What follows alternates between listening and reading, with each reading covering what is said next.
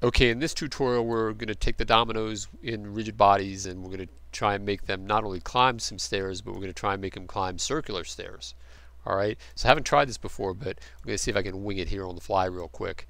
So when I brought the file back in, it actually took away my rigid body settings. I'm not sure why, but I don't need them for the moment. What I want to be able to do is I want to just grab all of these objects here, so I'll just grab all of these. I want those to be a single object here, and I'll just press Control J and join them together. Alright, so now it's just a single object.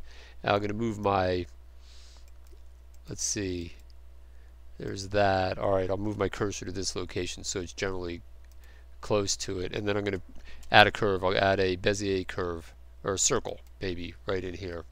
Alright, and I'll scale it up, S, like this. And then what I want to do is I want to apply this to that circle. I want to deform it to that circle. So I'll grab this object, shift select this object, press Control P, and then use the parent but curve deform.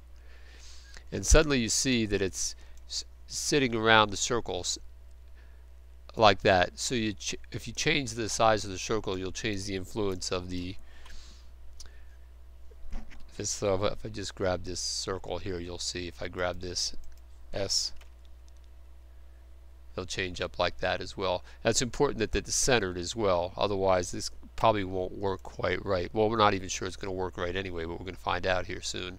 So now that they're on the circle, though I don't have a way to really, well, let's see if we can apply the modifier. Let's see if it actually works. It says it's applied, so we should be able to get rid of the circle. Let's see. Yeah, okay, it's there. So alright, so now they're in a circular form. So now we have to try and go back and do the same thing as before. Go into edit mode, select everything, and then press P and separate by loose parts. Now even though they're physically close to each other, there's probably enough of a separation that they separated out.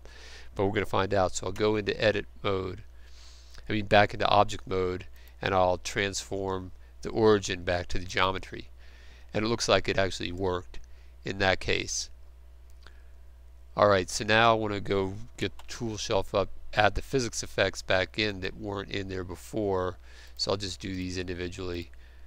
Sometimes if you try and group a bunch together and do them all at once, like I'll show you, here's these two here. If I grab that one and that one and add active, in this case it actually does work. In the game engine it doesn't work all the time, so I can do that easy enough.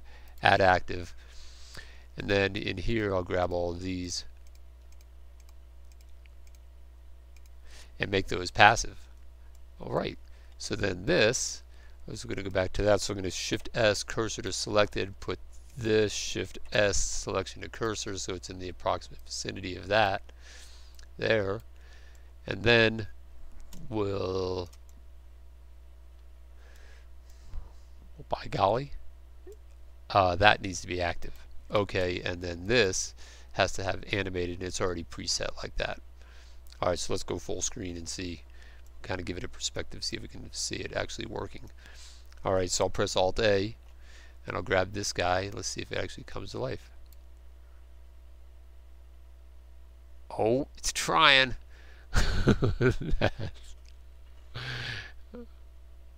See, I didn't have enough time on it. Alright, so I'm going to have to do one thing. If it runs out of time, then you need to come back down here to the render button option down here, and down here, where did it go? Oh no, it's under this one here, rigid body cache. So I'll crank it up so it'll run a little bit longer, and then I'll crank up the number of frames.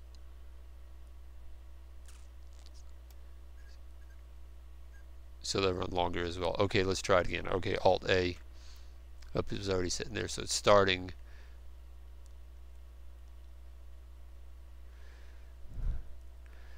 So the friction here, they're sliding a little bit too much, but it actually does work. So then then it's a matter of tweaking it and try and making it cleaner. Or let's see, it might have been the extra separation that was added because of going around the circle, or maybe it's just, let's see, let's just hit it a little bit higher up, like that. Let's try it like this, then I run it. I'll knock it over here.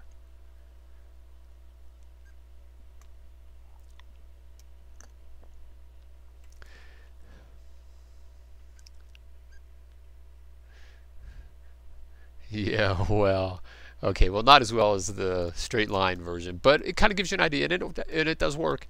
And okay, well, that's it for now, and I'll see you in the next lesson.